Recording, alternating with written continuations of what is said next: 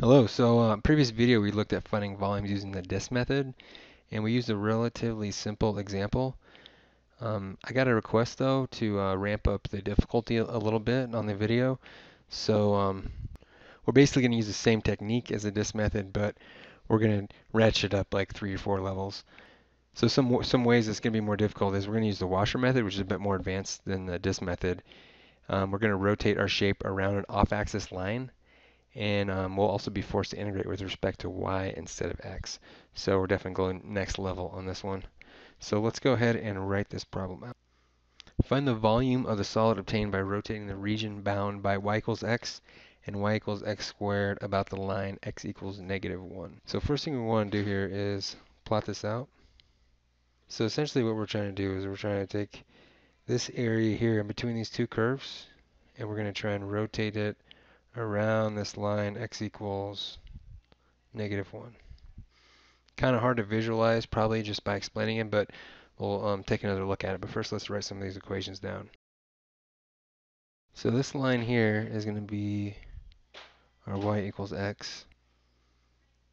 This line on the bottom is going to be y equals x squared. And this orange line here is going to be our line x equals -1 that we're going to rotate this area between these two curves around. And to get sort of a visual of what that's going to look like, we can go ahead and animate this. So you can see that our area is rotating around that x equals -1 line.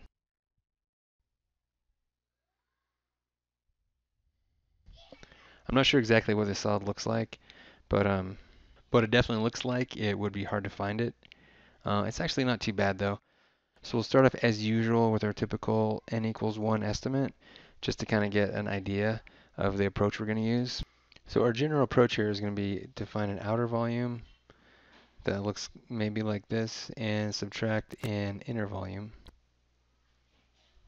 call it V inner, like this. And if we subtract in the picture from this bigger volume in the green, we get our n equals 1 estimated volume, which is going to look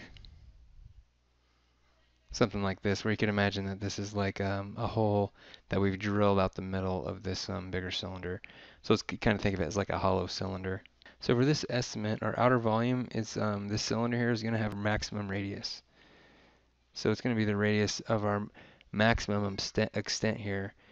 And this maximum extent is going to be 1 plus there's another 1 here between our y-axis and our x equals -1 line. So this total distance here, maximum radius, is going to be 2. And we can call that generally our outer. And for our inner cylinder here, we'll just use the minimum radius that we have in this whole structure. And you can see that's going to be here where our structure basically touches the y-axis. So we just have that distance from the y-axis to our x equals -1 line. So our V inner radius is going to be 1. We'll just call that R sub inner. And the height of both of these cylinders is going to be the same. And it's just going to be the maximum height of our shape over here, which is just 1. So that's going to be the height of our cylinders over here. 1 and 1. So we basically define all we need to with our cylinders. We can go ahead and calculate this volume now. So V outer is simply the volume of a cylinder is just going to be this base area times the height. And our base area is just going to be pi times our radius squared. So that's what we have here as sort of our base area, and then multiplied by our height here, which is just 1. So plugging in this 1 for our height and plugging in 2 for our outer radius, we end up with pi times 2 squared times 1, which is going to be 4 pi for the volume of V outer. And our V inner is going to be pi times our inner radius squared times h. And again, just plugging these in here, 1 for h and 1 for r inner. We get pi times 1 squared times 1, which is just pi. So our total volume of our shape down here, where we've subtracted that that inner volume, is just going to be our V outer here that we'll plug in minus our V inner of pi. So that total volume is going to be 4 pi minus pi, which is simply 3 pi, and we'll call that our n equals 1 estimate, which of course is going to be a bit of an overestimate because this volume down here is much bigger than the one that we saw when we actually rotated the area between these two curves around. And it's much bigger because for our large volume we use the maximum radius, and for our inner volume we use the innermost radius. So that's going to give us the maximum extent here in the solid part of our hollow cylinder shape. So it's going to be a big overestimate, but at least it kind of gets us close to the ballpark of the area we'd be looking at. And it kind of gives us an idea of how we're going to set up our method to find an integral to get the exact volume. So let's get a bit better estimate and separate this. Instead of n equals 1, why don't we just go with n equals 5. And let's clear out some of this, make some room. So imagine for this case, we have our outer disk, such as this, and we're going to subtract our inner disk, and it's going to give us this shape here, which you can imagine that black is like the hollow portion, so this kind of looks like a washer, right? And that's why it's called the washer method, because you end up with these hollow disks that basically look like washers. So we could call this slice our V outer minus our V inner, which is equal to our volume we're actually looking for. And of course, this is just one slice. We wanted to slice into 5 components, so we'd have these slices on top that we can go ahead and add. And we're going to denote this one in purple here because we'll kind of take a look at that one especially as our V sub I. So our total volume is going to be the addition of all of these disks, all 5 of these disks here.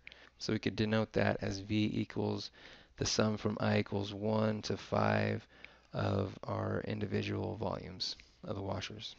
And we could find each of these individual volumes kind of as we've shown here by taking our outer volume and subtracting our inner volume. So we kind of do that for each one of these blocks as we increment from I equals 1 to 5. But in order to find these V outer and V inner, as we increment our I, we've got to go ahead and define some parameters. So let's define one for our purple washer down here. So the thickness of it, we'll call that our delta Y value, which of course will be the same thickness as our block up here and our disk up here. Let's define the outer radius of our washer here to be that of our V outer. So we'll call this outer radius R sub outer. And similarly, we're going to want to find the inner radius of our third disk down here. So we'll call that R sub inner. So now we've made a little bit of progress towards the summation here because we can identify what our V outer and V inner are. So our V outer becomes this value here. It's just pi r squared, which can be the area of our outer disk, times delta y, or the thickness of that disk. And that'll give us the volume of it. And then we're going to subtract the volume of our inner disk here, which is going to be given by pi times r inner squared times our delta y. So we're getting closer, but now we got to define our r outer and our r inner. So it's not too difficult, but I would say this is defining r outer and r inner is the most difficult part of this problem. But before we look at r outer, we're just going to want to define our y-axis and where it starts. So let's just say this is our y equals 0 line here, and the distance to our ith disk we'll call y sub I. So if we want to find r outer, first thing we want to do is look at our y sub I distance. So this distance here shown in our washers corresponds to this y sub I distance here. Now we can look at what our r sub outer would be for this specific y sub I distance. So our radius is going to begin at our x equals -1 line because that's what we're rotating about. So first we're going to have this value of 1 in between our x equals -1 and y-axis because our radius is going to have to at least go that far, and then it's going to have to extend a bit and go out to this line right here. So the question is, what is this extra distance that we're going? Well, it's just essentially this x distance here to meet this y sub I on this line that we defined earlier as y equals x squared. So in order to define this, we'll need to determine what x is in terms of y for this line, which is simply inversing this equation. We have x equals square root of y. So we know if we've gone up y sub I and we're on this line, that x distance has to be the square root of our y term. In this case, our y term is y sub I, so that distance is square root of y sub I. And with that, we can determine r outer. It's just this 1 plus this extra distance here, so it's going to be 1 plus square root of y sub I. Next, we're going to want to look at r sub inner. It's a little bit easier. And we're going to look at it for the same y sub I value. But for the same y sub I value, you can see our inner radius isn't quite as big. So our total r sub inner value is going to be the distance from this line here all the way out until we hit the line y equals x, which is right here. And that distance here, if we've gone up y sub I, we just look at our equation y equals x. So our x is just going to equal y. So this x distance here is just going to equal our y sub I distance. So it's just going to be y sub I. So our r inner is just this distance 1 plus this distance y sub I. All right, so now we've got the hard part out of the way for sure. So we've found r outer and r inner, and all we really got to do now is sub these in. So we take our r outer found here, and we sub that in for r outer. We take our r inner, sub that in up here for r inner, and then we're going to also, you notice we've got a pi and a delta y in both of these, so we can kind of factor both of these out. So we'll kind of factor this and the delta y out. And that gives us a new sum where we see our pi ended up here and our delta y ended up here. And then we just have our r sub outer squared minus our r sub inner squared here. Now at this point we could solve for our delta y's and our y sub i's and find out what this summation is from I equals 1 to 5. However, it's actually a bit quicker and a lot more accurate, in fact exact, if we just take this summation, convert it into an infinite sum, convert that into an integral, and solve the integral. But first let's clear out some of this excess that we have here. Now we can go ahead and convert from our sum from I equals 1 to 5 to an infinite sum where I goes from 1 to n and n is going to infinity. And this depiction still kind of gets at what we're doing. However, as n approaches infinity, these disks will get infinitesimally small. So we'll no longer have our delta y. We won't really have incremental y values anymore. We'll have a continuum of y values. And we could replace our y sub I in our radius terms here with y because our radiuses will be continuously increasing as we move up. So our nomenclature changes slightly, and let's clear some of this space out as we convert this to an integral. So we take our infinite sum here, and based on the definition of the integral, we change this into the integral of the same thing where we've replaced our y sub I with a y, and we've replaced our delta y with a dy. And our limits of integration are going to start at 0 because we're going to start here at y equals 0, and we're going to move up to y equals 1 because that's the vertical extent of the area of interest here. So to sort of imagine what that looks like is we've got a washer defined at each of these y levels, such as the washer shown here in red, and we're going to keep adding these washer volumes up as we find them for increasing y values. You can see my washer is getting a little bit wider and wider as we go up, and I'm going to keep adding all of these until I get to y equals 1, and then we'll stop adding them. So that is kind of a visual depiction of what we're doing when we integrate this from y equals 0 to y equals 1. And before we move on and evaluate this integral, which we're ready to do now, it's probably worth showing a more general equation for the washer method, and that would be this. We have the integral from a to b of pi times the quantity of our outer radius squared minus our inner radius squared, and we integrate with respect to y, assuming we're integrating in the y direction. But this is our general disk method equation that you may want to write down, may come in handy. But for now, let's go ahead and make some room here and pull the trigger on this integral. So first thing we can do here is go ahead and complete these squares.